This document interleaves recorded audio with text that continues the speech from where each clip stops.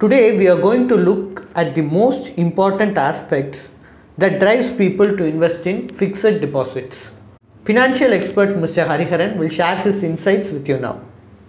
Let's assume that I give you 100 rupees today, or I say that we connect next Saturday again, and that time I will give you 101. What will you choose, 100 or 101? So today 100 or 1 week later 101. And generally when I ask this question, I find that most people select 100. Okay, so which means again the decision. So I basically give you a choice between 100 and 101, and you made a quick decision of 100 or 101. So again, there's a predictability in the way we take decisions, and there's also a predictability in the way we make investments. And that is why the question of 10 lakh rupees, many of you have said that you would do a fixed deposit. So there's predictability, right? And the reason why people invest in FD is also because of predictability, because there's a predictability of return. So when you go and do a fixed deposit with a bank, the bank tells that, I'm going to offer you 7% or 8%. So there is predictability in terms of returns. You also know when that instrument is going to mature. So there's a predictability in